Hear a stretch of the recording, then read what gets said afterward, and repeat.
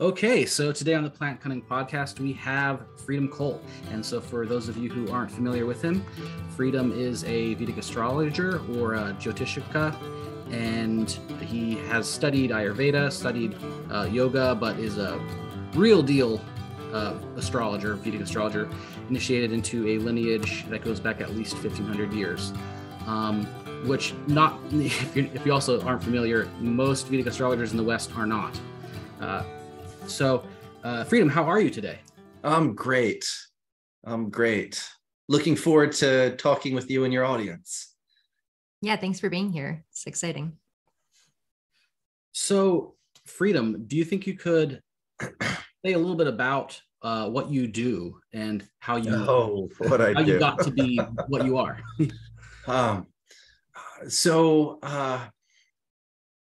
I originally started with a love of yoga and mind expansion and consciousness and exploring the mind and meditating and reading occult books about meditation and the energy body.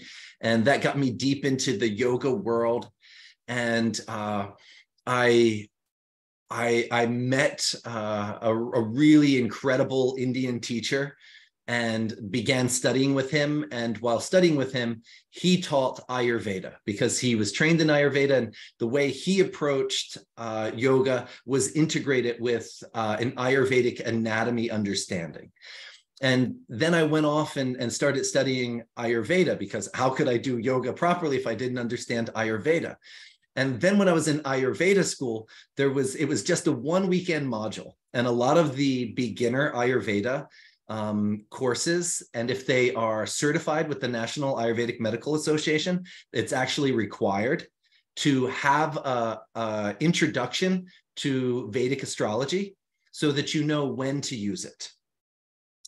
So it's literally National Ayurvedic Medical Association required to know about Vedic astrology. That's how integrated they are.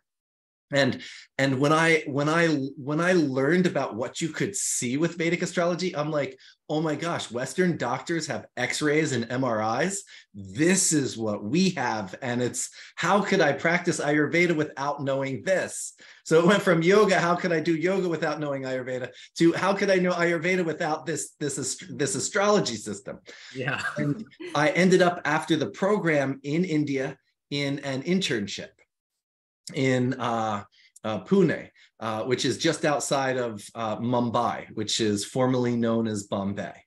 And I'm studying there, and I was going and I was meeting different teachers, and I was really disappointed for an extensive time period because even in India, there's a lot of, just because they're Indian, it doesn't mean they have a long lineage of astrology behind them. There's a lot of people who they've just read a few books, and then some Westerner comes along and, oh, I will teach you. It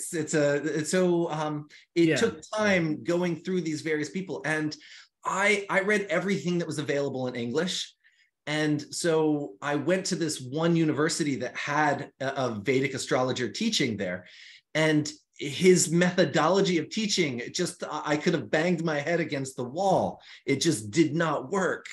It was like, come on, like, I know this. You don't have to say it again. Like, I just said it to you. Can't you get what I'm, he wasn't able to feel out where I was. So I spent a lot of time just going to these different astrologers. And at one point I kept seeing this one teacher being referenced, and all the Westerners that were big names that I was respecting were starting to reference him as well.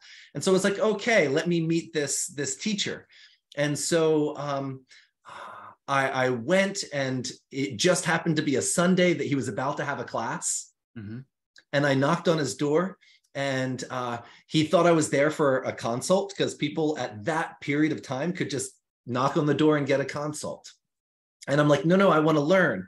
And he started asking me questions to kind of see where I was, which a lot of the other teachers alone didn't even do.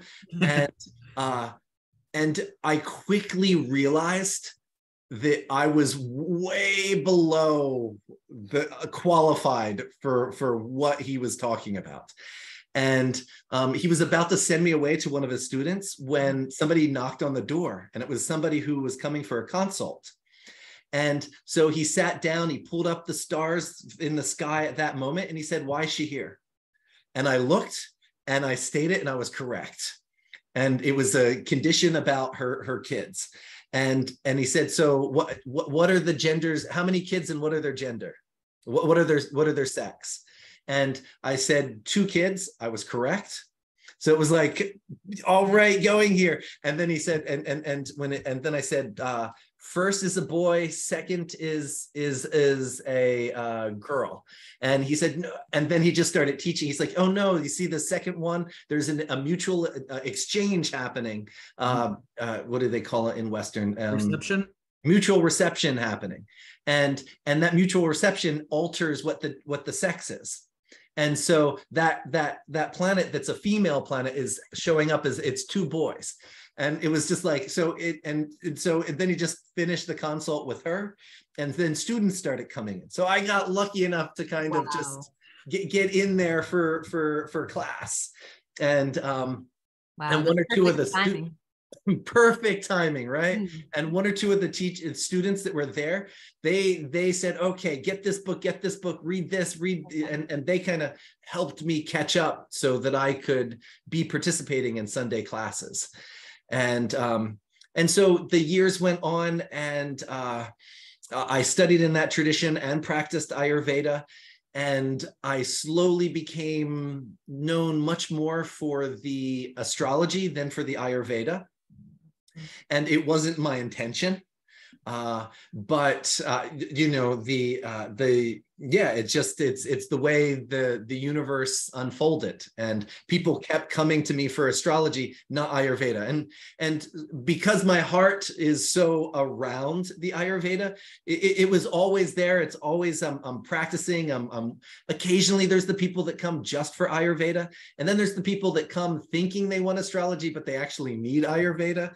So it's a very integrated practice from my side.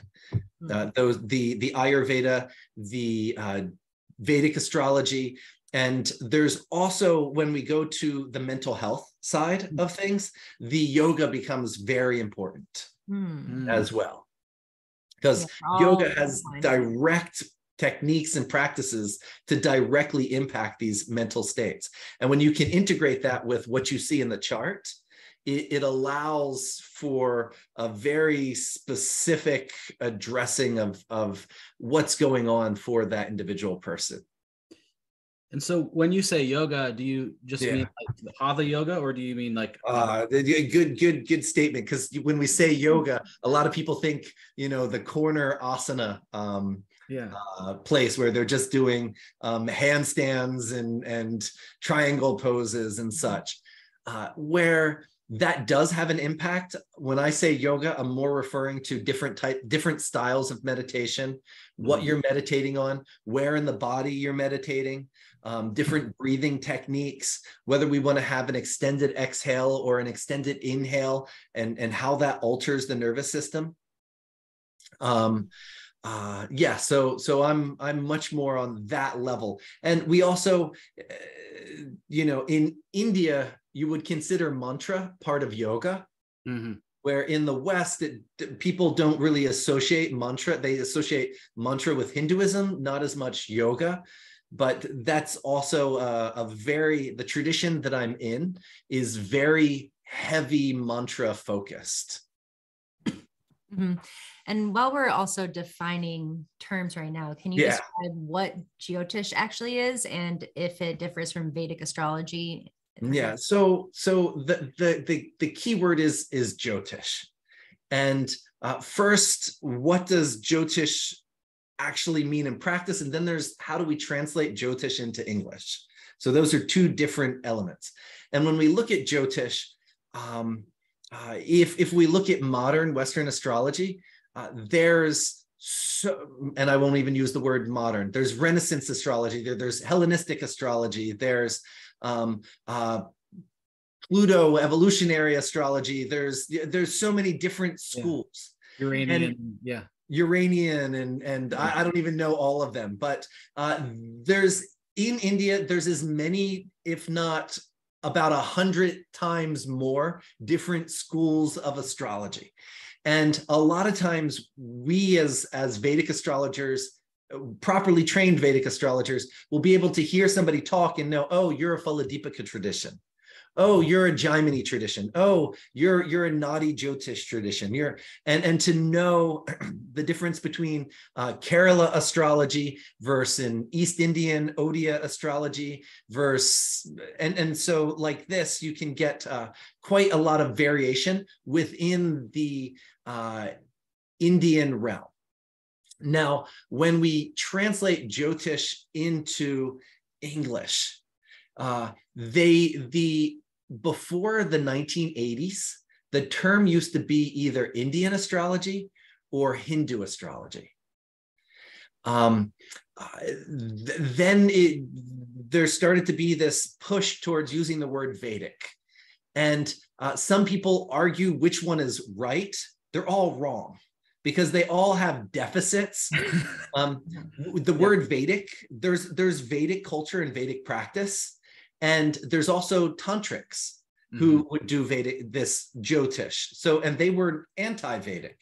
There was Buddhists who would do this Jyotish, and they are not considered Vedic. Then if we use the word Hindu, we can see that there's Muslims in India who use this same system of astrology. There's Jains who use the same system. Yeah. And Vedic culture. The other thing is when we call it Indian. And yes, it's most associated with what is presently called India. But what is presently called India is the British colony of the East Indian Company, what land the British Empire controlled, right, which was actually made up of multiple kingdoms that are still very different cultures inside of India.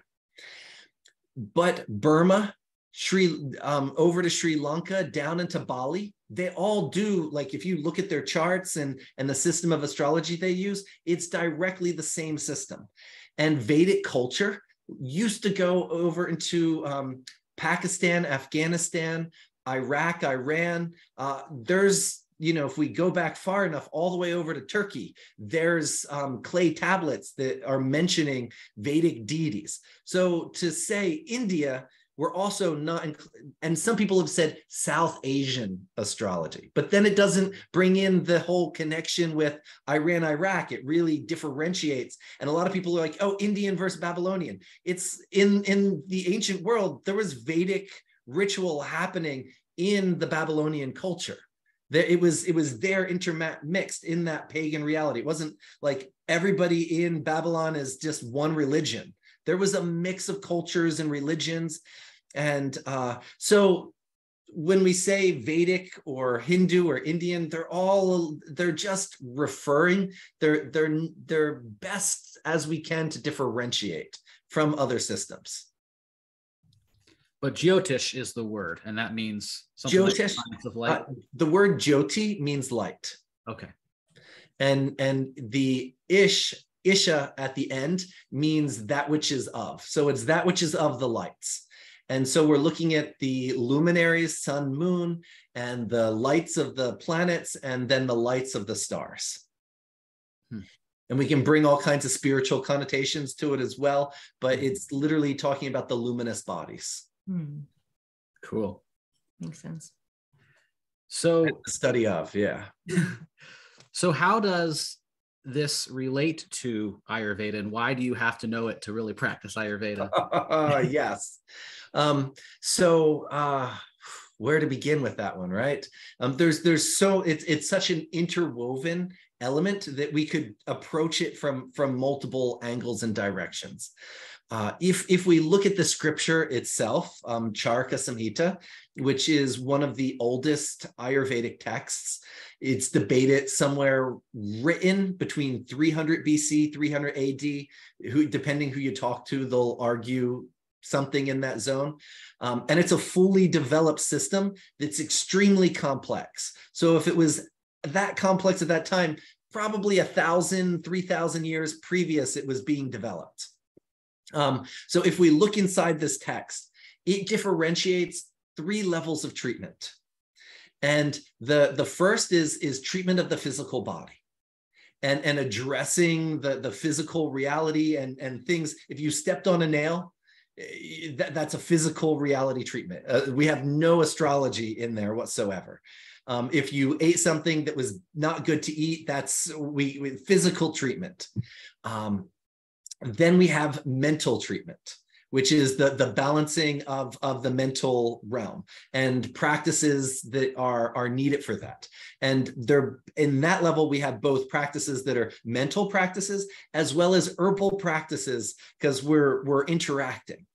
And then there is what is called karmic practices, the karmic body. And we would sometimes into English, people will say mind, body, soul. And in India, even though a lot of people think that they all have the same religion, there's more religions in India than there probably is in the whole rest of the world. And they love to philosophize about this. Mm-hmm. So some traditions believed you had a soul. Some traditions believed that the soul was temporary. Some people believe that the soul was an eternal thing. And there's a million and one in between different views. And so instead of saying soul, the word is karma. Mm-hmm. And yes, the soul might be that which carries the karma, but there's this karmic treatment that is required. And some people, like I remember one of my first clients was a 19-year-old girl who had uterine cancer. Oh, wow. And you can't say that she was eating the wrong food and the toxins built up. Now, somebody much older, they could have had a not good lifestyle that led to uterine cancer, but at 19 years old, that's karmic. A little, a 6 or 8 year old who has a blood cancer, that's karmic. So there's certain diseases that are just so clearly karmic that, according to Ayurveda, why even to try and treat this with herbs? We're throwing it's like a spray bottle on a huge house fire. You're going to burn your hand and make a lot of people unhappy because it's not going to do the job. Right. So Ayurveda is really clear that we have to differentiate the root of a disorder into is it physical, is it mental, or is it karmic? Mm-hmm. And now each of these levels are interacting with each other because there's certain karmas that are making certain deficiencies in the body. Why if two people are eating the same food, one gets a liver issue, the other gets a kidney issue? Mm-hmm. Or something like this. And so we call it kavai gunya. There's certain deficiencies that are just, you could say, genetically with you, or that you were just born with these weaker areas. And so Jyotish tells us where these weaker areas are, these predispositions to have weakness. And then with the physical medicine, when a person is eating too much spicy food in the summer and being, like this, that's going to make them more angry, which disturbs the mental realm. And depending on, is it Mercury that's weak in the chart, or is it Jupiter that's weak in the chart? So will that go into the skin and become a skin inflammation, or will it go into the kidney and become a urinary infection? Like where is the disturbance going to happen? So Ayurveda will tell us a certain what is creating the potential disorder, but where's that disorder going to manifest? The karmic level shows where that's going to be. And so there's this beautiful interaction between the two, and the mind that's in between, and how the mind either exacerbates the issue or can mitigate the issue just by the mental state and how we are handling these two situations. Yeah. I think that's a small reason and how did the question start? It started with, well, yeah. So how does it interact? How does it interact? So I think that's a good way, a good segue into beginning with that interaction. And certain disorders we don't even want to try to treat herbally. We got to start karmically. And there's certain times like a person can't even figure out what's wrong with them. Yeah. They go to different doctors and no one can figure out. At that point, we know we need karmic remedies. That's one of the indications. If nobody can figure out what's wrong, karma. It's clear issue that we need to do some karmic remedies. And once those karmic remedies start to be done, all of a sudden, and the funny story that I tell with this is I had this atheist guy come and he didn't believe in astrology, but his friends pushed him, said, hey, you should see Freedom. And he had spent like $100,000 on different doctors and tests, and they put radiation stuff in him and MRI'd him. And, he woke up every day sick. And no one could figure out what was wrong with him. And he was okay by the end of the day. And then he was sick the next day. And so I told him, do this mantra, have the priest do this puja. And he's like, I don't believe in any of that. And I said, you don't got to believe, just do it. And he did. He just did it. He didn't. And the thing is, it's not about faith in the Vedic perspective. If you work with the right deity, the deity does what the deity is supposed to do. And 2 months later, he writes me, and I say this one because it's like you can only laugh. He said, your remedies didn't work. I found a doctor that figured out what was wrong with me. 7 years. It was 7 years. He couldn't figure out what was wrong with him. 2 months in to do it after the puja and the mantra, and he finds it, and so that karmic blockage to getting the right medicine is very, very common. Right. Oh, that is funny. Yeah. It didn't work. It didn't work. No, it didn't work. The doctor figured out what was wrong.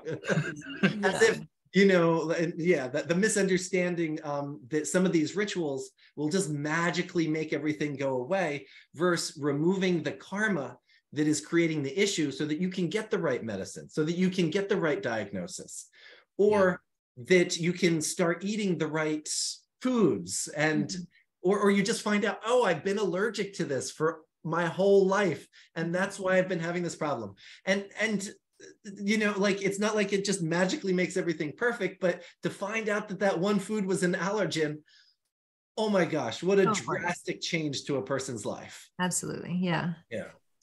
That's a lot of the chronic diseases, is just eating an allergen every day. A little bit. Exactly. And then not knowing what it is. And then you can do a elimination diet, and it's still so you can find these by looking at the birth chart, or are you looking at transits? Like how do you actually determine it? Is like in Western medical astrology, like we have the zodiacal man, and we have like each zodiac sign it corresponds to a body part, and then each of the planets corresponds to a body part or organ. But how does that work in Jyotish? So there's one other level. So each sign correlates to a body part, each house corresponds to a body part, and each planet corresponds. And this is where we start running into issues between modern medicine and ancient medicine. When we go to the planet, they're not ruling body parts. They're more ruling body functions. Okay. And blood is a function. Right. It's a different way of looking at the human being. Is not that this is just some thing I can take out and add new in. Like, your body is producing blood. There's a system that blood is produced. There's a system that blood nourishes, and there's a system that blood takes back into itself.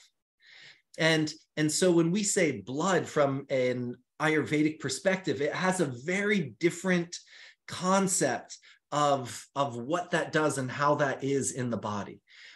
For example, Jupiter is related to fat. And if we just think about fat as, oh, that thing that's on my belly that's too much, or on the thighs that's too much, then we're in this Western model.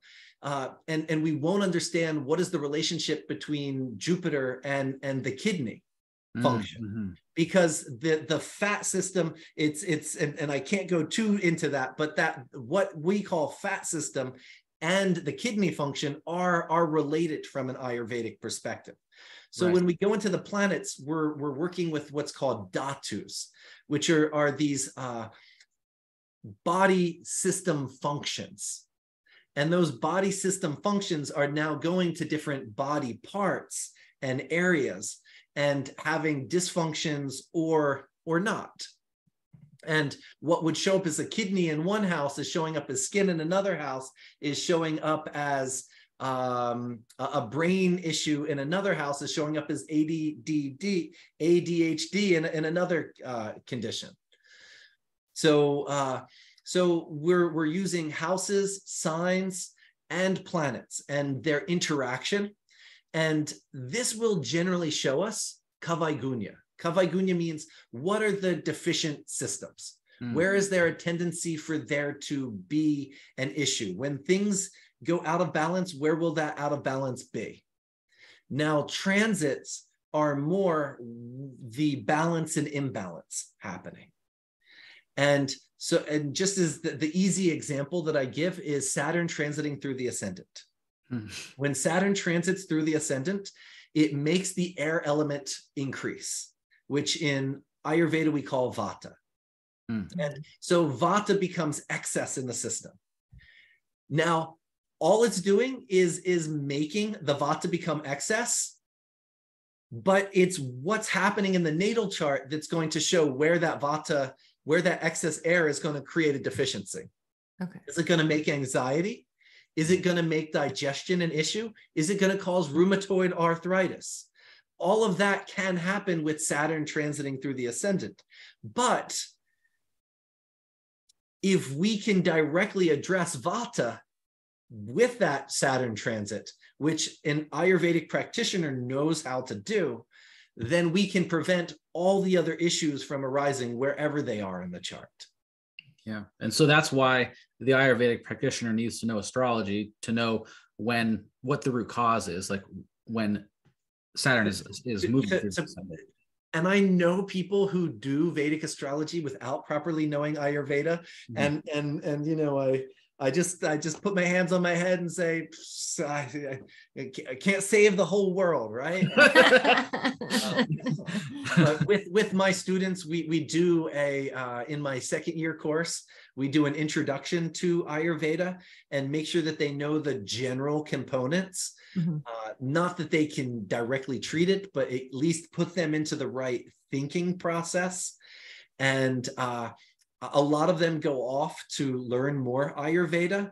And because of my mixing of these two realms at the level that they're integrated, I'd say that 50% of my students are coming from the Ayurvedic world to me to be able to get the Vedic astrology side of Ayurveda. So I have a part that are already fully trained in Ayurveda, and then I have the part that I have to make sure they're introduced, and I have to do it in this way that doesn't bore the half of my students that already know Ayurveda to a much higher level, and doesn't overwhelm the students that don't know. And so it's this little realm of mix there. One of my bigger dreams in the future is to make an Ayurvedic course that is geared particularly for astrologers. Yeah. And it's one of those ones that keep 1 year out, one more year out, but it'll be there eventually. I have 3 children right now, so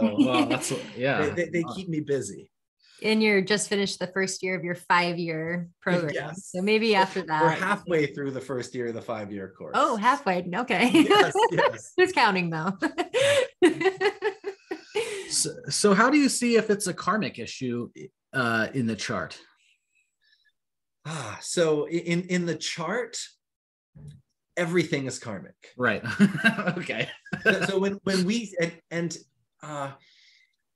and that's one of the key elements of there's this Western concept that Rahu and Ketu, that's North and South Node are karmic control planets. And it's kind of a funny thing from the Vedic perspective, because that's what planets are.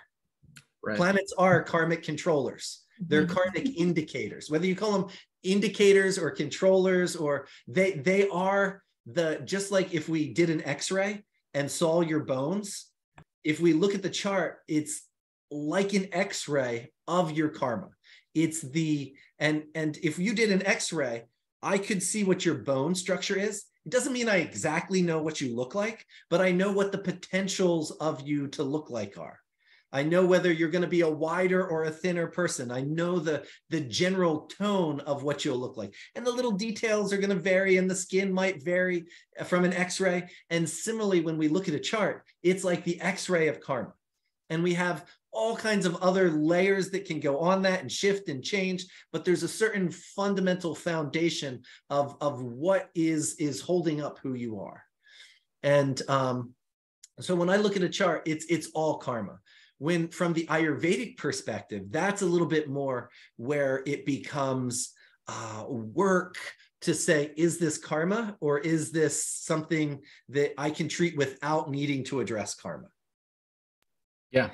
When we get the person who's lived this super healthy life, they bike all the time, or run or jog, they exercise and eat well, and then they get cancer, we know that we can't blame it on bad lifestyle.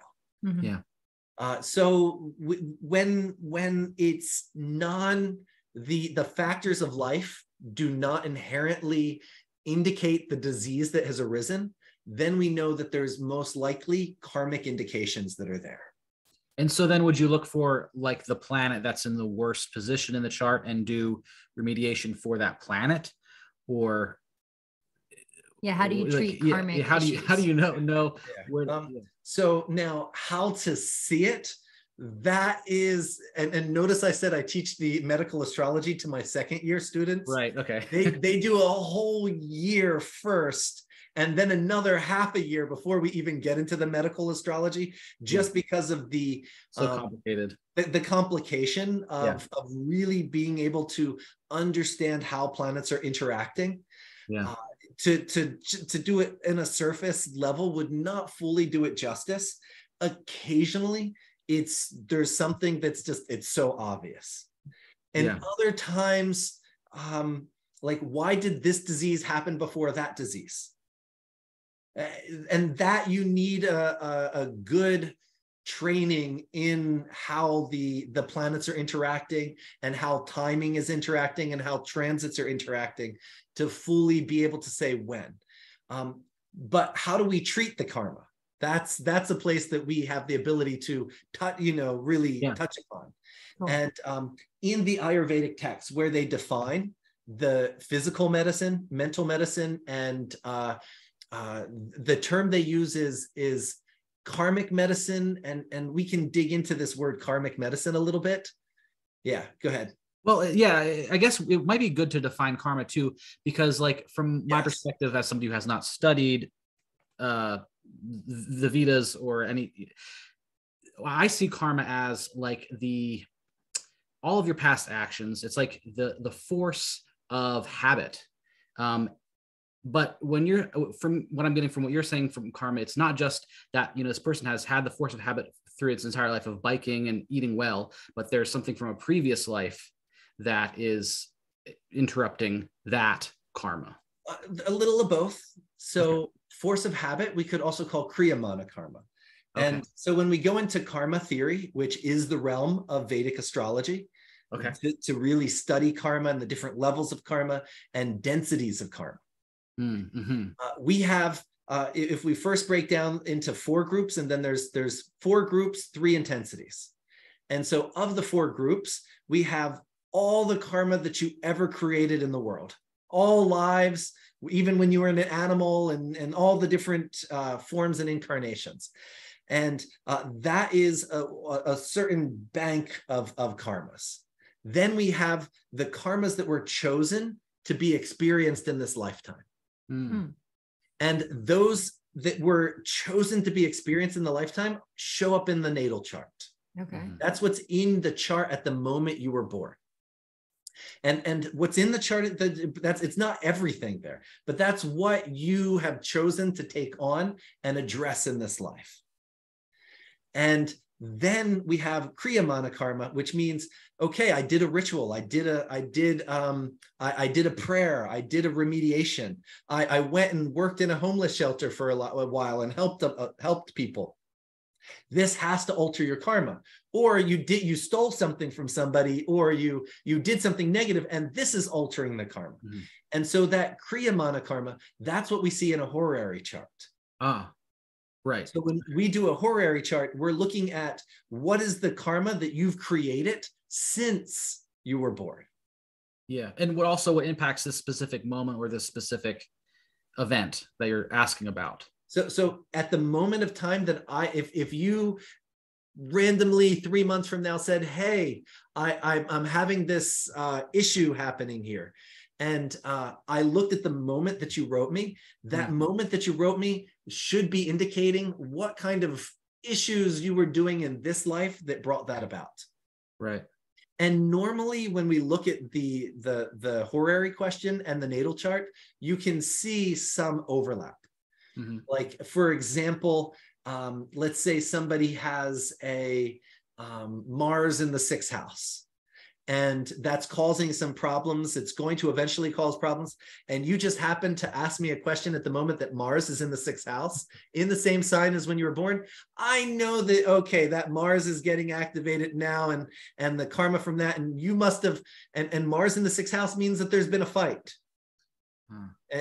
Mars in the 6th house is somebody who argues and debates a lot. So who did you get into a fight with who's really upset with you, and now it's causing this heatedness that you're resentful and not letting go of, and something of that nature. So that's Kriyamana karma, the karma you've created in this life. Okay. And then we have Agama karma. And Agama karma is the karma that you're creating that you're going to experience either in the future years or maybe the next life. So we have these 4 types of karma: the all-encompassing karma, the karma that you've chosen to, I have to experience in this life, then the karma that you're creating in this life, then the karma that you're creating for the future. Mm-hmm. So Kriyamana is you've created it in this life and you're experiencing the results now. Mm-hmm. Agama, you've done some stuff and you're going to be experiencing that. Okay. But it's not in the birth chart itself. Mm-hmm. And so we have those 4 types. Then we have 3 intensities, and there's karma that it's a small little thing. We can say a small prayer and the karma will be removed, or we break the bad habit and the karma will be shifted. Then there's also the other side of that spectrum is fixed karma that no matter what you do, you can't change. And then there's this mixed karma that's kind of in between. Mm-hmm. And so when we look at a chart for a health condition, we judge what density of karma is this. And sometimes if it's fixed karma, we just have to experience it.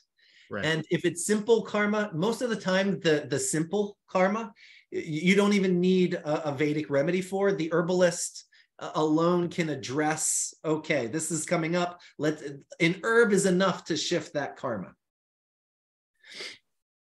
And then it's that more middle realm that the remedial measures can come in.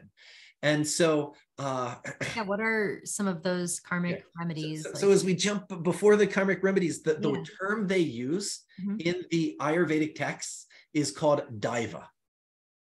And daiva can mean fate, or and they call it daiva, and then in other places they call the disease karma ja meaning born from karma. So it's a karmaja roga, a disease born from karma. And for the karmaja roga, you need daiva chikitsa. You need treatment of fate, treatment of this karma.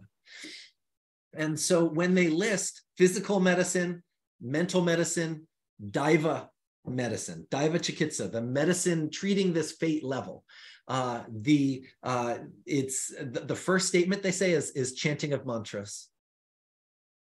The next they say is medicines. So we have herbal medicine has the ability to be altering karma if worked in the right way. Wearing of gemstones, making offerings,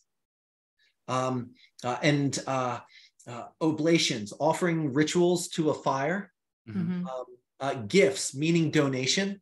And I put a lot of, particularly for Western clients, I put a lot of emphasis on donation because it's a very easy way for most Western people to begin working with karma. And everybody wants to donate to, there's so many things that we can donate to. Imagine if we just know, okay, if I donate to this, I won't get Alzheimer's in 20 years from now. If I donate to this, I won't get prostate cancer when I'm older. Oh, if I donate to, and so the donation is a really powerful remedy. Then there's, we call it prayaschitta, which means atonement, ways that we can fast, that we can do to overcome certain karmas. And I recently was writing a bit about, I was researching into some prayaschitta, some of these atonements, because in America, there was recently the reversal of Roe versus Wade. And so this whole abortion issue has arisen. And if you search online about Vedic culture and abortion, all you will find is the anti-abortionist argument. And it's really interesting. I'm like, why is this so loud? The Ayurvedic texts are filled with different herbal treatments for abortions. And so it was a common practice.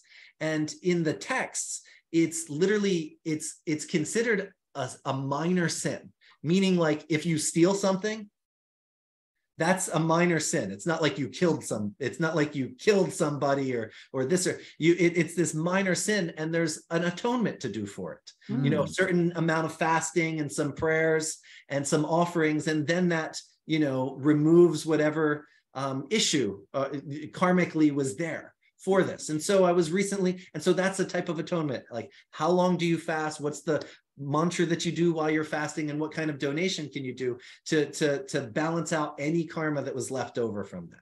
And anybody that's listening and wants to know about that, just search my name and the word abortion, and you should probably, the article should prop up online. So we got atonements, hymns, and then there's yatra, visiting holy places, pilgrimages. And now where the Ayurvedic texts, they just list all of them together. When we get into the Vedic astrology realm, we get very particular of, like, for example, if the problem planet is in the 9th house, pilgrimages are the primary remedy. If it's Venus, then going on a pilgrimage to a place where a Venusian deity is being worshipped, or where that Venus energy is fully honored in a sacred way, is a karmic remedy. Cool. And so like this, there's ways to look at the house and be very specific with these remedies. Right.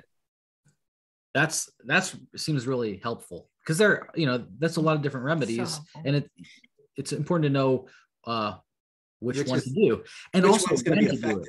Yeah. Because so I'm familiar somewhat with the donation. Christopher Warnock, one of my teachers, he has popularized in the West the planetary charity, which I'm sure he took from the Vedic. And for that, you know, you're supposed to donate at a particular time, like the planetary hour and the planetary day, using the number of the planet. Is that the same? Is that the traditional way to do it, or is it different? So there's a few different traditions. As I mentioned, in India, there's, if you go to different places, there's a variety of different traditions. And then there's what I've modernized to the modern world. And both in how we do donation and in when we do the donation.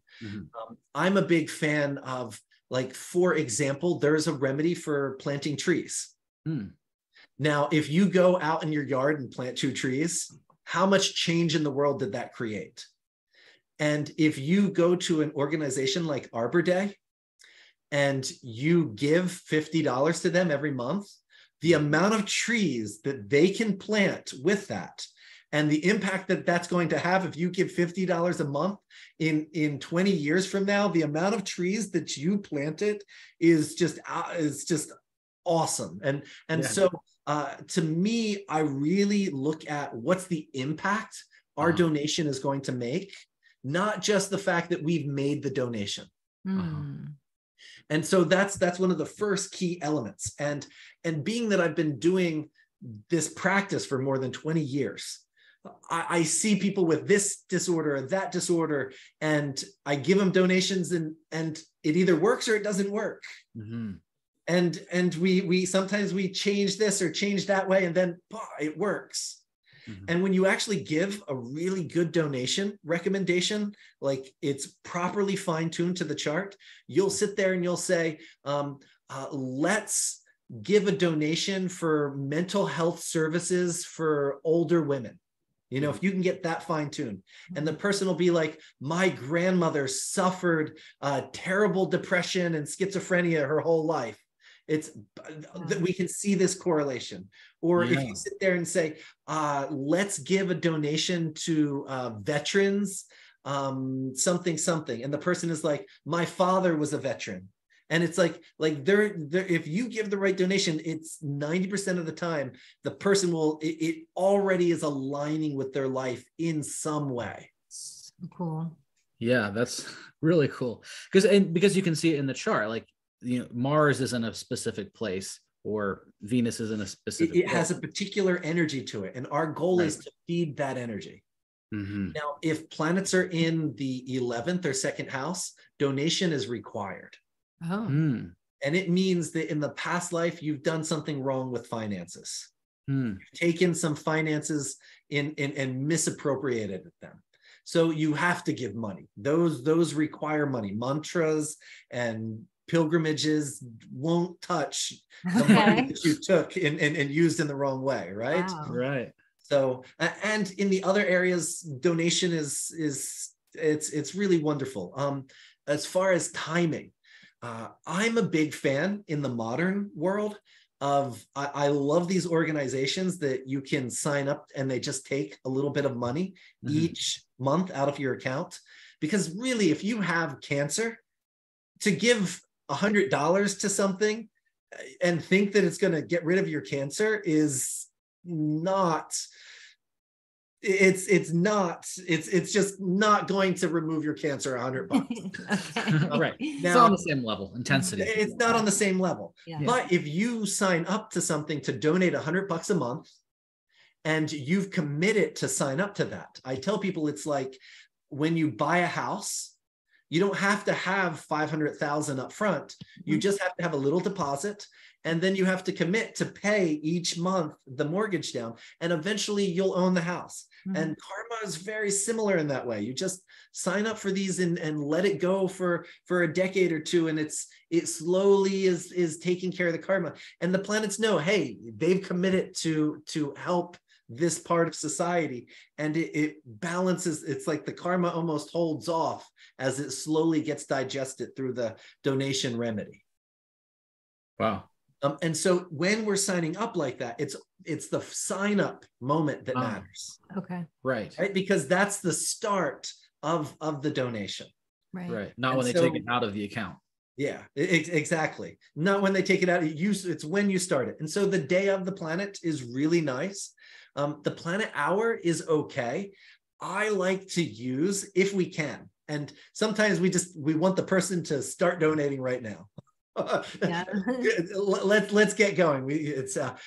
But if we like the rising sign to be the exaltation sign of the planet that you're donating to. Right. So Cancer rising on a Thursday.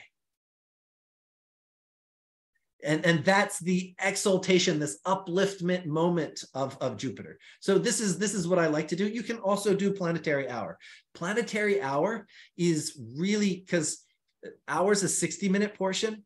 We also have kalas that are 90-minute portions. We have gatikas that are 24-minute portions. And planetary hours are great for when you want to invoke the planet to you. Okay. Yeah. Like if you're doing a petition or invoking it into material, then the planetary hour is really important. Right. If you're trying to clear the planet's energy, we have these kalas, these 90-minute windows, and the planetary kala is really better for clearing the planet's energy. And so we have all these different timings, and whether morning, noon, or sunset.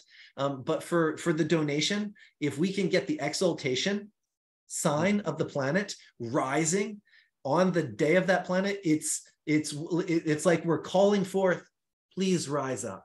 Wow, that's really beautiful too. Yeah. You know, and you're not worrying about like the state of that rising sign. You're not, well, if there's like like Mars or Saturn is in Cancer at that moment. So the thing is, you're not with donation, because we're not trying to invoke the planet's energy and forever holding that moment's energy in an item like that's done in astrological magic. Yeah. Instead, we're giving to the planet. Yeah. And saying, I'm giving to you this is the reason I'm giving to you.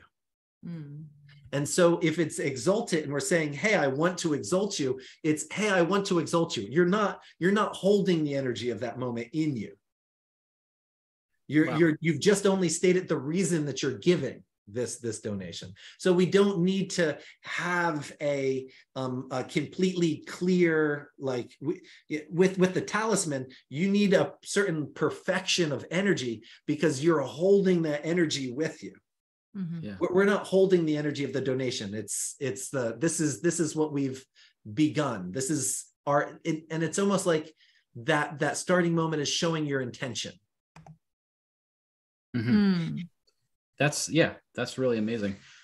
And so you would, at the time that you're giving the donation, would you say you hold the intention? Are you going to say a mantra? Are you going to have like a little ceremony around it? Really stating the intention is key. That's the most important part. I let people do that in the way that they best works for them. In India, you get a priest and he says some prayers and sprinkles some water and does a few things of that nature. It's not going to happen in the West. Now, but talking about timing, I give the lecture about donation to Ayurvedic practitioners who their client will never go to an astrologer. You know, they have that client who's just like astrology, like it's already weird for them to be doing herbal medicine. Yeah. Let them now go to somebody who's going to recommend gems, mantras, and so yet donation is like somehow people are pretty open to, hey, you know, there might be some karmic blockage. Like karma, people don't associate with astrology, so there's this openness to it. And to just recommend a donation for whatever karmic blockage. So for example, if they're dealing with female reproductive stuff, doing a donation to a women's shelter or a place that helps women who are suffering from violence. And just, it might not be the perfect donation and they might not be the perfect time, but it's better to get them donating to that while they're getting this treatment for their whatever cancer or menstrual problem than to not have it at all. So we want to just, I aim, it's better we do something than nothing. Right. It's like a gateway into the world. And I think maybe that comes from like the mostly Christian or Catholic upbringing of like, okay, you can kind of like throw money at the problem. You can throw money at the problem. And they're like, oh, I understand how to do that. I'm in a capitalist country and was raised Christian. Got it. No problem. That makes sense. Yeah. Like buying what did they buy? In the Catholics, a indulgence. They would do. Yeah. But this is just one of the things. I mean, the gem remediations are a big thing. And then the medicines themselves, are those done like, I guess we could open up the can of worms of correspondences. Yeah. And like, so are you using herbs that have planetary correspondences, or is there something else going on? Like, and so everybody who studies astrology, they all want the planetary correspondence to get rid of disease. It's kind of this, okay, I can use this herb and it'll get rid of Saturn, or I can use this herb and it'll get rid of Mars. And I'm going to say yes and no. And because yes, you can, and no, it's not the ideal way to practice. So just to at least in my own practice. And when we say herb for planet, we're talking astrological magic. Okay. We're not talking herbalism anymore. And that's my personal opinion. I don't know what other people hold, but and to really give form to that, if just to differentiate, there is, for example, for Saturn, there's an herb called ashwagandha. Yeah, we love ashwagandha. Ashwagandha. And so the root of ashwagandha, you can do certain prayers and tie it to the right arm. And that is a protective talisman from Saturn. Mm-hmm. There's calamus. Mm-hmm. Mhm. You take the root of calamus, do some Durga puja with it, and tie it to the right arm. And it's a protection from Rahu, the North Node. Turmeric. The turmeric root is one of the best protections from Mars. Okay. But that is, notice that we're tying it to the arm. Yeah, so it's magical. It's not. It's magical. You have to make sure that the timing is done right, that the prayers have been done properly, that the spirit has been invoked in a way that the spirit of that plant is protecting you. Mhm. Right. Mhm. Right. And so when we do this direct correlation, we are in this realm of magic. And so all the other elements of magic need to be correctly applied in order for effectiveness. Yeah. Okay. Just if a person just ties the ashwagandha to their arm, it's just a piece of ashwagandha tied to their arm. and now and so that's from the magical, that's the yes. And then when I go to the no, and as I said, yes and no. And from the no, the way I work is, when that Saturn is going through the ascendant and the Vata has increased, I know that Vata has increased. Now I go to that person, and sometimes, like particularly for my older clients, the Saturn going through the ascendant and Vata increasing when somebody's in their teens, they don't even notice it. When they're in their 20s, it's uncomfortable, but like it goes by. 30s, 40s, they feel it. It's uncomfortable, but it won't create any major disease. Once people are over 50, that Saturn transit is going to be whatever is breaking down in the body and weak, it's going to be exacerbating. And it's like, it's that bump that makes the weak tire go flat. Gotcha. That Saturn transit. And so that Saturn's there. I'm not just telling everybody to wear ashwagandha with certain prayers and such. Mhm. I'm looking at what's the condition in their chart that Vata is going to complicate. And then I'm recommending herbs that are going to support that system. Mhm. And I'm going to be recommending certain lifestyle practices, what kinds of foods they'll be eating that are Vata reducing. I might, depending on I might send them for massages. I might send them for enemas. Ayurveda uses enemas a lot. And we use a lot of herbal enemas. I might get them on a certain certain herbs that are rejuvenative, if that's so it's really going to depend, and I'm going to make sure that I'm fitting my herbal protocol to them based on knowing that the Vata is going up and what's going to break when that Vata goes up.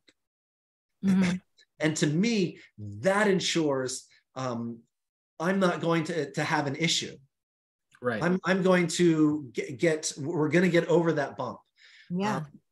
Sometimes it's also just like, for example, anybody who is sidereal Capricorn rising, right now Aries is the 4th house, and we have the North Node transiting there with Saturn aspecting. Mm-hmm. And so that 4th house is getting really Vata disturbed, and with the North Node there's unhealthy cellular growth. Now, if the person has a weak 4th house, a malefic in the 4th house, or the moon is having an issue, those are 3 factors that can set them up for breast cancer. Wow. Right. Wow. And at that point, I want them to make sure they're getting mammograms. And maybe if they only do it every 2 years, let's do it twice a year for this transit. Because at that point, getting the the sooner they find out, the better, right? Yeah. And So how do you break news to someone like that, where if you're seeing like, oh, you're a likely candidate for breast cancer, how do you do that? Like, what's your bedside manner, for lack of a better word, regarding breaking that to most people? of the people that come to me as clients Mhm. know what I do. Right. And 90% of them have in their health. They want to know about their health. Okay. And so they've already asked. Awesome. And a lot of times people will say, what do I need to worry about this year? Or what do my clients that come to me regularly. Yeah. And so it's already something to bring up. And what I like to do in general, for my yearly clients, is I always tell them, what's the health stuff we need to focus on this year? So they know that they're going to get some health protocol suggestions, or let's do these herbs this year. Let's do these herbs until July, or something of that nature. So they're expecting this from me. Yeah. Yeah. So it's just right up front, and you're offering solutions. You're not just like, good luck. I'm not saying, oh, you're going to get cancer. Right. I'm sitting here and I make sure to say, there's a possibility that this is what is the area to worry about this year. Cool. And we don't need to worry about colon cancer this year. We don't need to worry about brain cancer this year. We don't need to worry. The breasts are what we need to worry about, or the heart is what we need to worry about.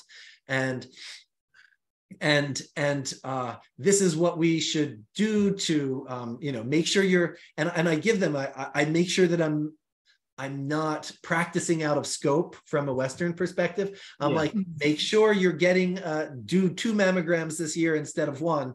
And because mammograms, a lot of people worry, well, the radiation from that might cause breast cancer.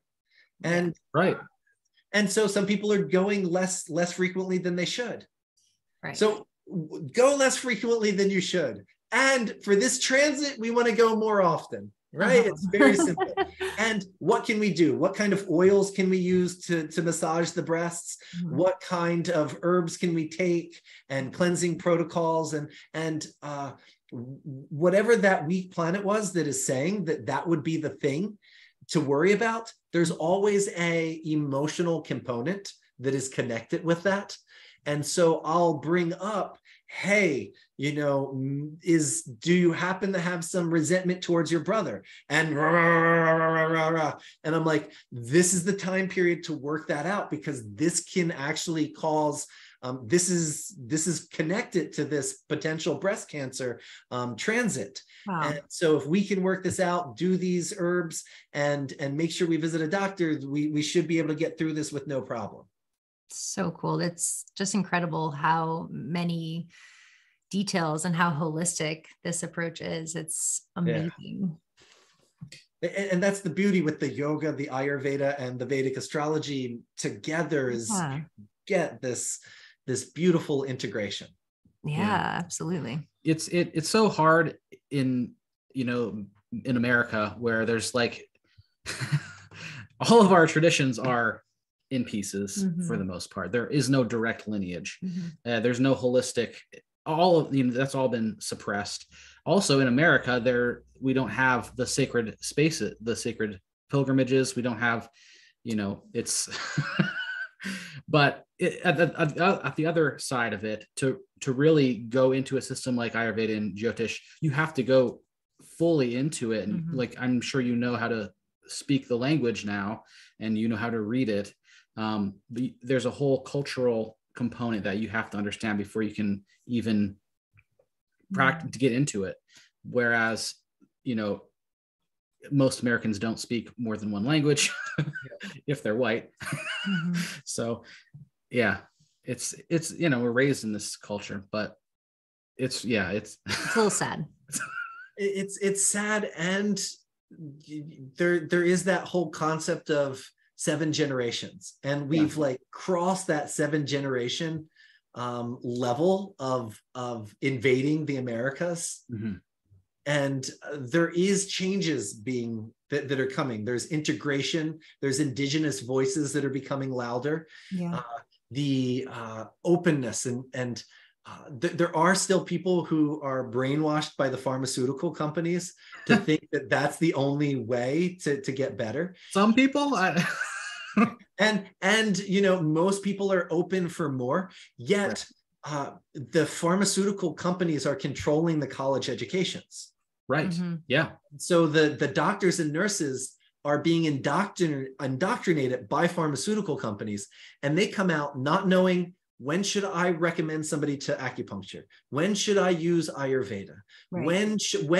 And homeopathy, it's a joke, they say, you know, and Yeah. it doesn't matter how many scientific studies show these things are accurate. In the school, they show the one study that proved that it didn't work, that quote proved that it didn't work. Mhm. And so our doctors and our nurses are, which are our main knowledge providers of health, have been, that the pharmaceutical companies have said, if we brainwash these guys, the rest of all of them will only have what we want them to have. And so all the other alternative healing methodologies, people have to go and discover on their own. Yeah. And the problem with that is people's way to discover that on their own is Google.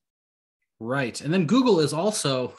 And Google is owned by a corporation that is pushing what's going to sell and make certain people money. Right. And so people have a really uphill climb to have a holistic health perspective. Yeah. Anybody that has one, it's almost like you've succeeded.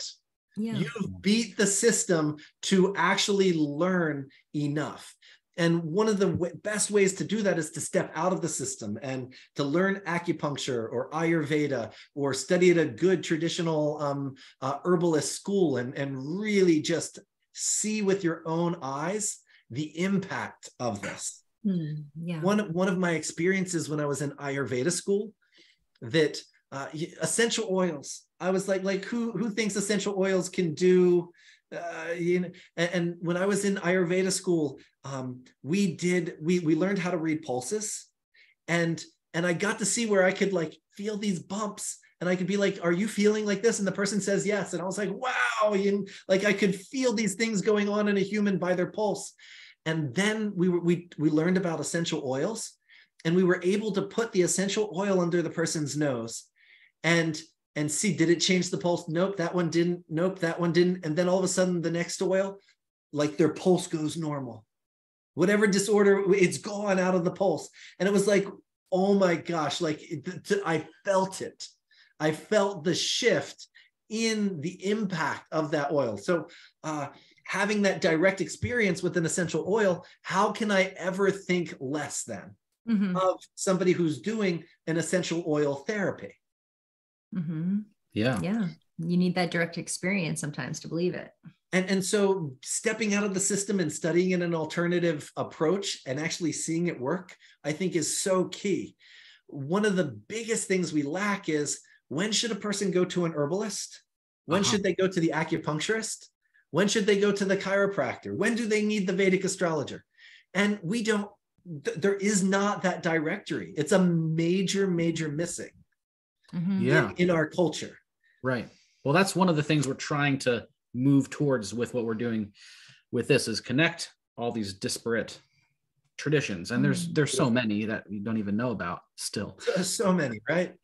But it seems like the astrologer has kind of that role in a certain, like, to me, like that seems to be what you're doing. You know all these people, you know what the person needs by looking at their birth chart, and then you can direct them to the right specialist.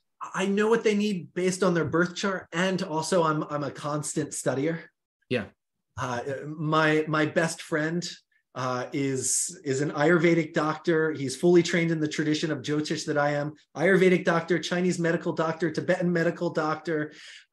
He knows 7 languages, and he's still right now in South India studying with a particular doctor who uses pressure points. Traditional Indian pressure points to treat people. And the guy treats 120 people a day. Wow. He has a crew. He goes in, says, use this and this and this, and goes off. Like, and that's what, and so, you know, I'm in this realm where just like imbibing constantly knowledge. And so I'm using the chart to see what's going on, and I know the different knowledge systems to point people in the direction of, but it's not every astrologer is that their thing. So and if it is someone's thing to be gathering knowledge systems and helping to direct somebody, there's nothing better than astrology to support that. Yeah. So while we do have a little bit more time, and going off of this this train of thought, what is interesting to me that I would like to know more about is how you can tell, like, can you tell like what spiritual path to be going on and working towards with astrology, because that seems to be very crucial too, and all these things are connected, you know. And so in that we have to first start developing what is spiritual path, and what Americans consider spiritual path versus what an Indian might consider a spiritual path aren't always the same, right? And our most root rule for spirituality, and I say that in quotations, is a combination that shows how do we get moksha. Moksha meaning how do we remove the individual self so that we merge into the divine and there's nothing else. Like, not practice, not what rituals do we do in our daily life. The what rituals do we do in our daily life, that's actually a different combination. That's actually that's it doesn't fall into the moksha category. It's a dharma category, because our daily ritual is we would call it spiritual, but there's a certain requirement of the human to be staying in line with the universe. That even if you're not getting moksha in this life, what kind of practices can you do that will ensure that you're staying in touch with the seasons, in touch with your inner being, in touch with the people around you, and making sure that society is growing in a healthy way? And so that's dharma. So dharma devata versus moksha devata. And then we have various other breakdowns within that. We have the knowledge devata. What is the deities that are going to work with you to ensure that you're getting the knowledge that you're supposed to have, so that you're growing and meeting the teachers that you need to be meeting, not for getting liberation, but if you're an herbalist, what are the deities to work with for you as an individual to ensure that the healing power that you have, it reaches its full expression. And it's not just the healing god, Dhanvantari, or the medicine Buddha. There's a million other deities out there who will make it so that you're treating women in a better way, or that you're treating kidney disease in a better way, or that you're treating skin disorders in a better way. And so when we say spiritual, most people would consider all of that spiritual. Right. And would it fall into total spiritual from the Vedic perspective? It wouldn't. Just to differentiate that. Anytime you say a deity or a god, people think spiritual. But when we enter this more Vedic culture, there's nothing that spirit and deities aren't in and working with, that we don't need to work with those deities, whether to have a better, to make more money in life. There's certain gods that you might want to work with so that it ensures that you have enough clients and that you're making enough money. Now, is that spiritual? You're doing prayers, you're doing rituals, you're doing donations, or you go on a pilgrimage, but you're doing it to make your career more successful. Right. So like someone would call that spiritual, but it's still in the world. It seems like like in the United States, we have the materialistic mindset. So any work with the spiritual world is spiritual. Yeah. And so just differentiating that first.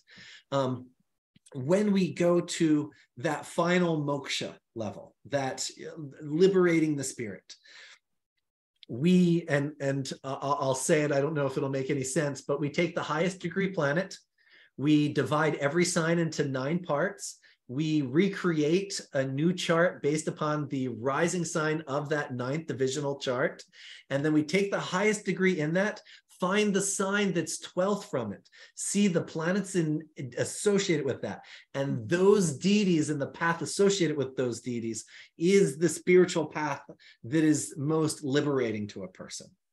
And it's a wonderful thing to see when you actually can do it correctly. We can see that, just as an example, I had, it was 2 Jewish clients the other day. And one, and the real, like, to be the full Jewish realm is a very Saturnian indication. Right. Yeah. Yeah. And the one partner in that place, the sign, the 12th from the highest degree planet in that division was ruled by Saturn. And Saturn was somewhere else all alone. And so it showed she was a, standard Jew, standard, like, one God, he'll punish you if you don't do the way, let's do the tradition, don't question. Her partner had a combination where the 12th from that was also ruled by Saturn, but Saturn came back and went second from that. So meaning Saturn was conjunct the highest degree planet, which was Venus. And Saturn-Venus conjunction is, I joke and I call it the Wicca combination. Oh. Because whenever somebody has it, I said, you're into Wicca and this and that. And occasionally, like, Wicca's, the term Wicca, now that magic is becoming more developed, is people don't always like it. But 15 years ago, you said Wicca, and the person was like, you can see that. Well, because in the Vedic tradition, that's the combination for tree worshiper. Oh. And so when the person has the tree worshiper combination, I'd say, oh, you're into Wicca because, nature magic, right? Yeah. And so this person, it was Saturn, but it was conjunct Venus, giving it this tree worshiper, this, nature magic combination showing up. And I said, but they're both Jewish, but, like, you could see very different approaches and views.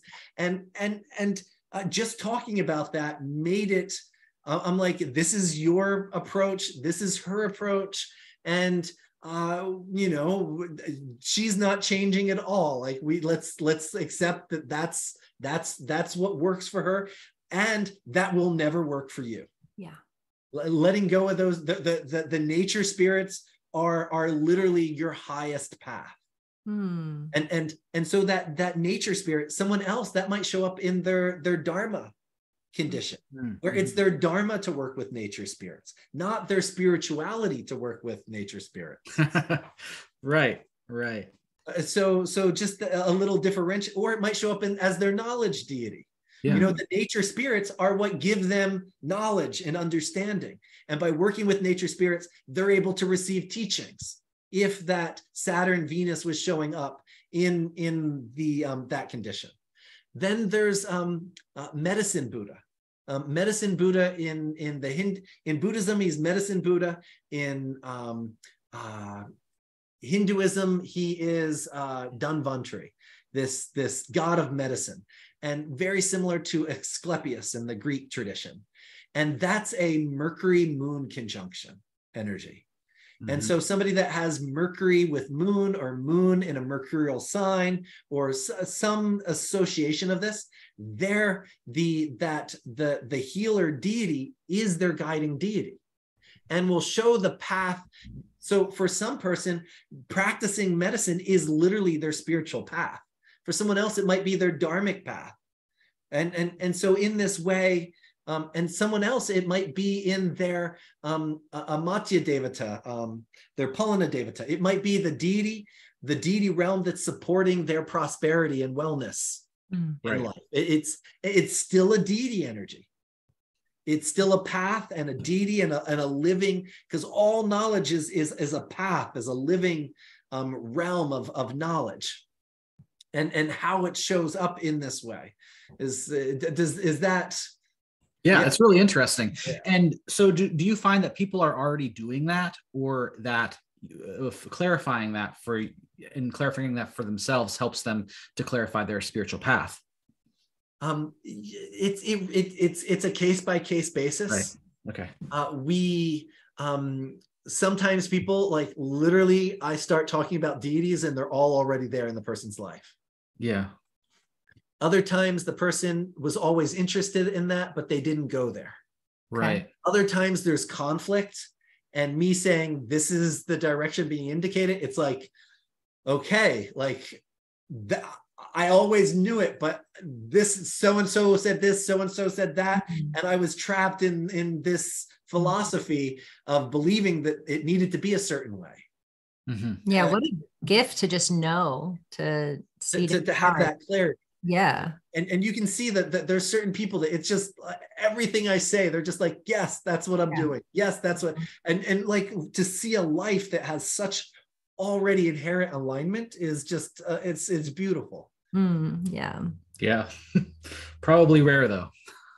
But it depends. I mean, I have a lot of clients that come to me from Buddhist meditation traditions. And, you know, they've been meditating for years, and they're a little more, that meditation really kind of helps lead people in a certain way. And then again, sometimes you get people that they kind of got brought into a tradition and they took on that tradition, and they're like, no, this is my tradition. And it's like, that tradition might not be what's working for you. At least let's try and find a dark form of the mother in that tradition. So like, cool. Like, I know you don't have a Kali or a Hecate there, but let's try and you know, and it's like trying to find something that meets the frequency in the right way without them leaving their tradition. Sometimes it takes a little work. But as long as we can get the tone, then we're stepping in the right direction. Cool. Because every deity shows up in every culture in the culture's clothing. Yeah. So that's another thing about like what are deities and what are like, and same with like planetary archetypes. Like, is it something behind the planet and the deity, or like what? Yeah, what are there like levels like celestial and divine? Like, what are we actually working with? Yeah.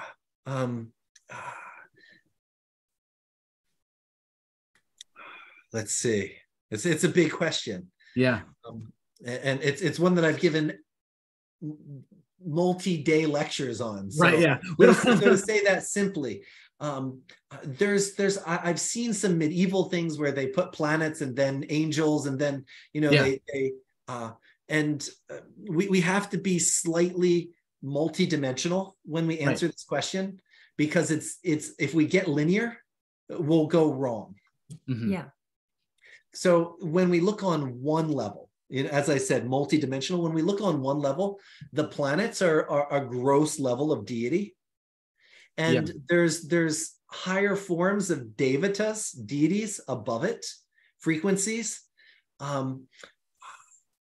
that, you know, like maybe an angel frequency is a higher frequency of that planet, and Shiva is a higher frequency of the sun, and Vishnu is a higher frequency of the planet Mercury.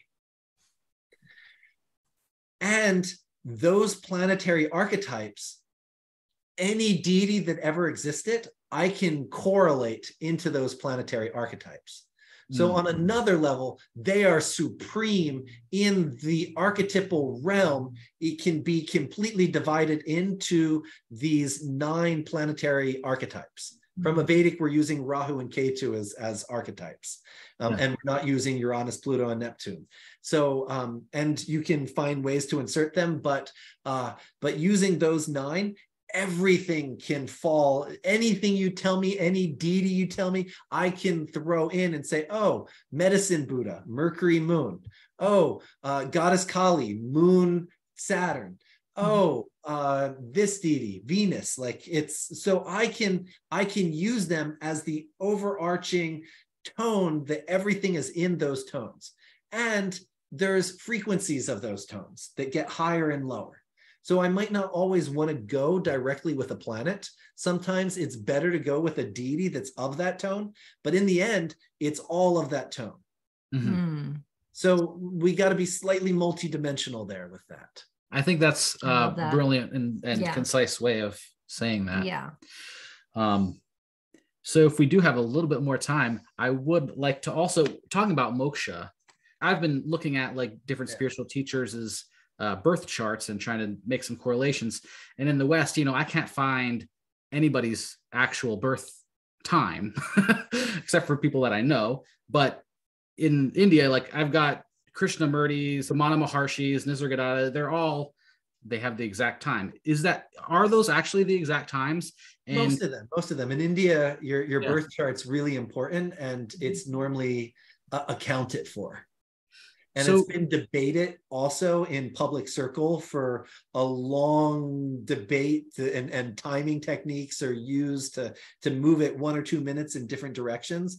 But most Indians, unless they're born in a tribal village, which there's still tribal cultures in India, which, in America, we put tribal people in reservations and moved them out. In India, there's still, in the forest, there's the tribals, and then outside of the forest, there's all the city folk. And that's been that way for thousands of years. Wow. Just to kind of, there's been a harmonic between the tribals and city. But unless somebody's born in a more tribal area, they have their birth time, just because of the prominence of astrology being a normal part of the average Indian's life. So adding to that, there's 3 times the population in India. I'm sorry, I'm stuck on saying 3. It's turned to 4 now. There's 4 times the population in India than there is in the US. So if we say, how many people are into astrology? There's all of a sudden, the majority of that culture believes in astrology and utilizes it on a day-to-day. And there are 4 times the population as us. There's way more people utilizing astrology on the planet than there are not utilizing astrology. That's just true. And people are stuck in their little American TV world where it isn't there. But it's as far as the planet goes, it's an accepted utilization that's done throughout this planet. And where we were going. So moksha. So could you tell from Ramana Maharshi's chart that he would become enlightened? And could you tell when? The when is a little easier than if. Okay. Because we get multiple combinations that can give moksha. Mm-hmm. And there's combinations that show somebody spiritual. There's different types of spiritual. There's people that become very ritualistic spiritual. There's people that become very atma vidya, meaning knowing of their inner nature. There's people that have deep relationships with deities and connection with deities. So we have different realms of spiritual potentials. And within that, different types of moksha. Different traditions are leading in different directions. Whether somebody is at one with the deity, or are they at one with their true nature, or have they blown out into where they're into the great void. So we have these different levels of what we consider that final goal. And we have different combinations that show those potentials. Okay. When the spiritual time periods come, there's a lot of timing techniques in Vedic astrology that are utilized for that, and they layer on top of each other. When you get initiated, when you have a spiritual experience, there's certain timing techniques that are literally only for that. There's one called Drig Dasha, and Drig Dasha is literally just for when you have spiritual moments. And there's one book that's written that spends a lot of time going into Padre Pio's life. The Vedic astrologers spent a lot of time really breaking apart Padre Pio's whole existence, showing how the Drig Dasha showed all of his intense spiritual experiences. And then if we look on even our standard, what's called Vimshotri, we look at Ramana Maharshi, and he had his awakening experience. He went off to Arunachala, the sacred mountain, and he sat in silence for 10 years. Right. That 10-year period that he sat, he was born during an eclipse. Oh. And he entered the moon time period, and moon time period is 10 years long. Oh. And so he went and sat in his eclipsed moon time period in silence, meditating on the supreme nature of his self for 10 years without speaking. At the very end of that, he entered sun, and he had a disciple come and ask him a question, and he just started talking after 10 years. Wow. So, and you can see that timing just straight there from without even the spiritual elements and timing of the chart. So there's particular timing techniques. There's a few books written on it. It's not one of my big focuses, being that I'm much more into the physical health, mental health, and relationship elements. That's really my big research realm and dig. And occasionally when I get, because I go into the realm, I work with a lot of schizophrenic clients. Oh, wow. And when we have schizophrenia or psychosis, is it a spiritual emergency, or is it, are we dealing with a loss of reality? And right. And so I work with a handful of clients like that. And at that point, there's we call it lakshana. There's the indications that they're experiencing. And then we also look at timing. Like, was this a timing for a spiritual experience, or was this a timing for a problem in the chart that got exacerbated? And it's a nice differentiation there for figuring out, hey, this person needs to go to an ashram and meditate, or hey, this person needs to be medicated on high level sedatives for the next year and a half until this transit's done, and then we can start sending them the therapy, and they'll be okay. Wow.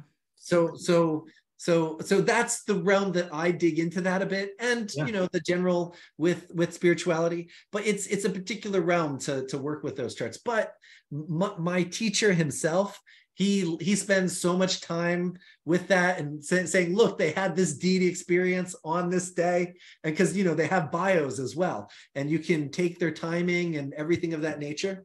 One of the interesting things is we have. There's the avatar Krishna, and we have his birth data. and the story of his birth data is really, really quite interesting. In the scriptures, they list where his planetary placements are. Wow. And he was considered to be born just before Kali Yuga started. Okay, great. And there's the calculation of when Kali Yuga started, which the Muslim astrologers call the year of the flood. Okay. And so the calculation for the year of the flood and the beginning of Kali Yuga are the same between the Vedic astrologers and the Muslim astrologers. Okay. And so Krishna was supposed to be born just before then. And so in the scriptures, they have his birth chart. And I always I took it as like, yeah, like a mythic thing. Nice mythology there, right? Yeah. And there was this software back in the early 2000s that was made where you could just put the planets in, and it would tell you when that chart was possible. And when this guy who had made this software, he came to my guru, I was sitting in the room, and while this happened, and he said, I made this software. And so my guru just said, and he read off the chart of Krishna. And the dates were maybe like 6,000 years in the future. And the last time that chart happened was 3,200 something BC. Exactly when this Kali Yuga change was. And so my guru played with it a little bit, rectified it, and literally, just like you do these modern spiritual figures, he sits there and does the different life experiences from this chart. I'm like, it changes the realm of what's possible belief wise. Wow. But yeah, so there's so many different realms of in this spiritual level of alternate realities and spiritual realities and liberation, and then just our day-to-day what deities we should have to make sure that our life is working in a good way, to make sure that your marriage is healthy and happy, and to make sure that we have healthy children that aren't getting, trapped in a drug realm, but are like following a path where they're educating in a good way and leading a good life. There's so many elements of that we can see in the Vedic chart. Yeah, that's really amazing. Yeah. And makes me want to study it a little bit. Just a little bit. Yeah, right. I mean, yeah. This seems like a lot of fun too. Yeah. Going back to our herbal realm, since most of the people are into the herbal realm, when we go to that text I mentioned in the beginning, Charaka, he doesn't mention too much astrology.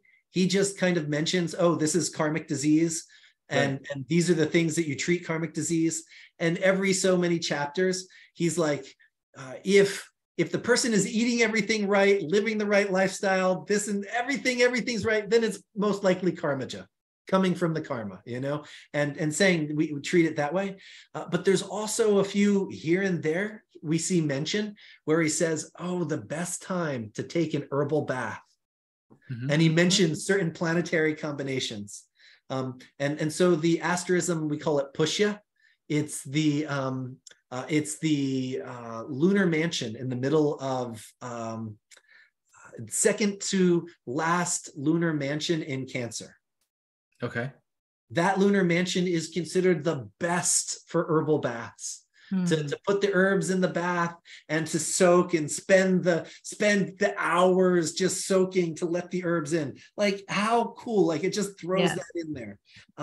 When a woman is getting ready to give birth, it talks about different asterisms to make certain things to be ready for her birth to come into being. So we also have the working with the right stars for when should we make the medicine.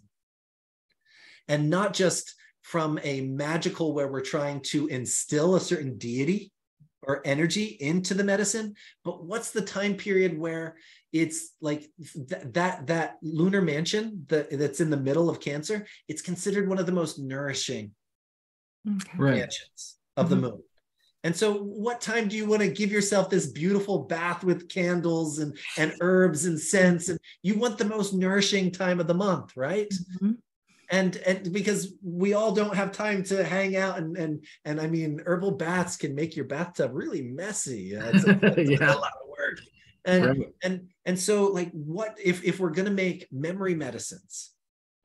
What are the best times and stars for this? And so this is a whole nother level that Vedic astrology also brings in for herbal medicine, planting the medicines, harvesting the medicines, and making the medicines, and really not needing perfect skies, because we're not bringing it down, but we're just making sure that these medicines are coming into being when the universe says, I'm bringing nourishing energy. I'm bringing mental energy. Right. And really making sure that our medicines are aligning with what the universe is bringing into being. It adds a very delicious flavor to this. But not magical. Well, this is the thing. We wouldn't call it magic. Okay. And we wouldn't call it magic in that we're not how to make the line here. We're making it with the support of the universe. Right. We're not demanding the universe that I want this to have a certain frequency and you will make this do that. So I guess a correlation would be in like the Appalachians, we would plant when the moon is in a specific sign, like usually water signs are Taurus, so is that like basically they wouldn't consider that magic, but it's the universe is supporting the growth. We're aligning. We're making sure that our actions are aligning with because when we're using that timing, the moon and the stars are showing us what's the intentions that are alive at the moment. What are the desires that are arising in you? And we talked about all the karmas are there in the chart, right? Yeah. So why is it that you love herbal medicine and someone else loves music and all they do is focus on instruments, and someone else, all they focus on is painting? And then we get the people that mix it all together. But we have, why is it that someone's not good at math and doesn't like science and someone else loves it? So these are in the natal chart. Now, these as combinations, as karmas, they come up inside of us as desires that are bubbling into our mind that take us in certain directions. And so when we're aligning with the phases of the moon and the placements that it's of the stars that the moon is in, we're making sure that not just the desires that are arising in us, but that desireness that it lives in all living things is going in the direction that we want to be working with. Yeah, like you don't want to plant your garden in November. You don't want to plant it in November, and we also want to plant it if like the most common biodynamic. You when the universe is in a fruiting feeling, versus if the universe is in a rooting feeling, like those are different tones, and we want to be playing in that tone, and we wouldn't call that magic, right? Okay. Because we're calling that a certain aligning with nature. When what I would call magic, at least, and that's my definition, is I'm a planet is in a certain placement, and I'm saying that energy, you go in here and you stay in here. And I'm putting you in here because I want this result. And I do whatever mantras with certain intentions, with materia, that it's giving me that result because that's the intention I'm choosing for it to hold. Yeah. So would you call most remediations magic? Yes. Yeah. The majority of Daiva Prashraya, the karmic medicine, is what in the West would be called magic. Yeah. But then again, we don't call donation magic. Okay. And yet it is. Yeah. And particularly if you give that donation and you say, hey, I'm going to donate to a women's shelter so that my uterus and ovaries are healthy. And I start this donation now. That's magic. Yeah. That falls under magic because we are altering the karmic realm. Right. Talking about magic in that way and karmic realm, I think a nice little story to end with, unless you have something more you want to go into. Oh no, please! I love stories. Right? A nice story to end, though. Yes. Yeah. So, so one of the things about India is there was a small time period where they were really historical, but their concept of history is very different than our concept of history. We like to have everything on this date, this happened, on this date, that happened. And they're much more, it's a different concept of history and how they record it. So one of the story, the understanding of my tradition that I get from my teacher, which we don't have too much written on, so I have to trust. And the story is going to end in something that really gave me this deeper trust. But the story, he's from Orissa, which is in Eastern India. And his family is from they're from a Sasan village. It's a particular type of Brahmin. And Brahmin just means priest. And in the Vedic world, they did not differentiate Babylonian priests from Vedic priests. And this is a really, there's multiple academic articles written on this of why didn't they differentiate the Babylonian priests from the Vedic priests?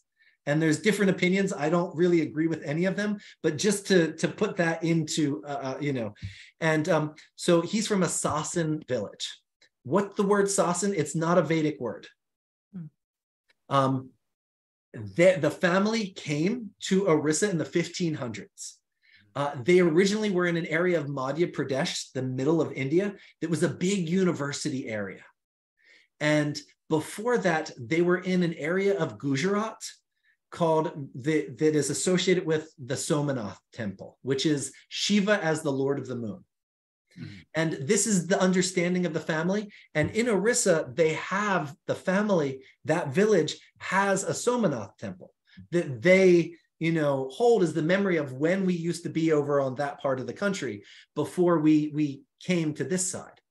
The memory goes, there was multiple Muslim invasions of the Gujarat area. They moved to central India that was safer. Eventually, the Muslim invasions made it there, burned all the universities, and they were invited by the king of Puri to Orissa, where they are now. Sasan is an Iranian term that's associated with the Sassanid Empire. Mm-hmm. So yes. Whether they're Sasan Brahmins from the Sassanid Empire or not, there's no historical research that's been done on it, just kind of my idea. The main sun temple in Orissa that is associated with the tradition, which is now no longer an active temple after the British kind of came in and everything of that nature.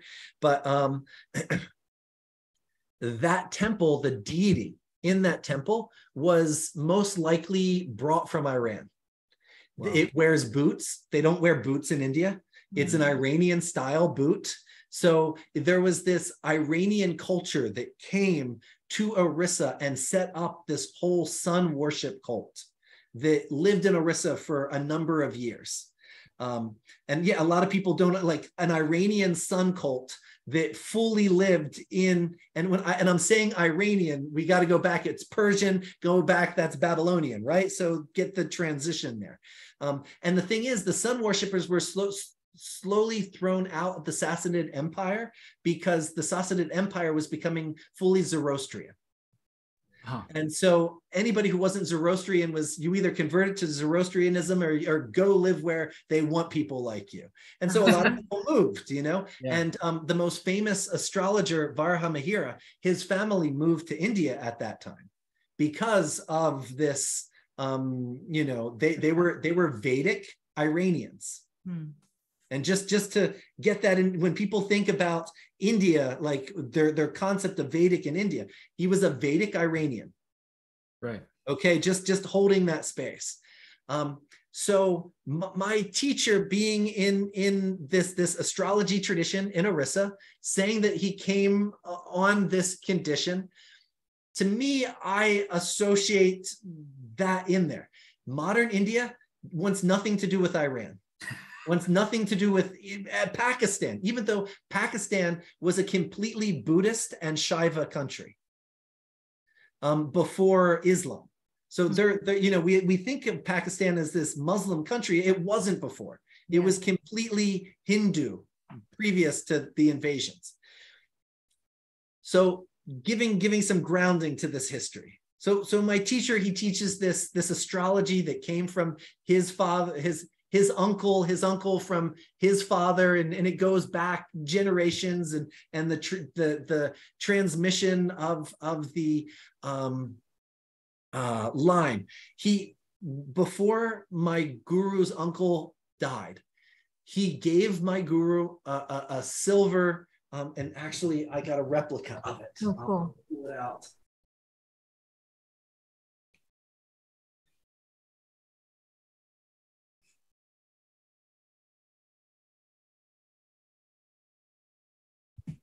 All right, let's see. So he gave him a plate that looks like this and told him a certain puja to do on it, a certain ritual that's done worshiping the sun. And my guru just, okay, this is what uncle gave, no kind of, nothing more than, okay, this is what I'm doing. And for me, I'm such a researcher, and I dug into what is this? Where's this come from? What's the... And it goes back in this more sun worshiping culture that was Iran into northern India, that eventually came into Orissa, where he's from. This was a symbol that was used to worship the sun, that was in temples that were sun god temples only. No Shiva, no Vishnu, just pure, they call it Sauryas, sun worshippers. Mm-hmm. And as I started studying how they worshipped it and what were the rituals that were associated with it, I started all of a sudden being like, oh my gosh, that's why he's always, because my teacher's always talking about the directions. And the gods of the directions, the god of the north, the god of the east, the god of the south, and how important it is with astrology. And when we're looking at the first house, the god of the east is like, and he just talks about the god of the east and the qualities of the god of the east, which is Indra in the Vedic tradition. And so, and how that impacts what the first house is and its energy. And I'm just like, oh my gosh, he's completely talking about, like, it's so ingrained and enmeshed in the astrology, he doesn't even know these rituals that are associated with this ancient sun cult that was associated with it. And I was like, okay. And so that to me was, because you can make up a lot of stuff, you can't make up and so it really gave me this deep faith in the tradition and its roots. Amazing. Yeah, that is amazing.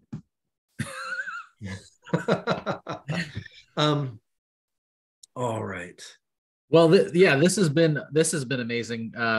Freedom, thank you so much for being on the show. It's been an honor. Yeah, it's been an honor. It's been really cool learning from you, talking to you. And I'm so grateful for your work and everything that you're bringing into this world. So thank you. Thank you for having me. Small note, after I got 2 years waiting, after my waiting list got to 2 years, I'm not accepting new clients. Right. If anybody's listening, I'm sorry.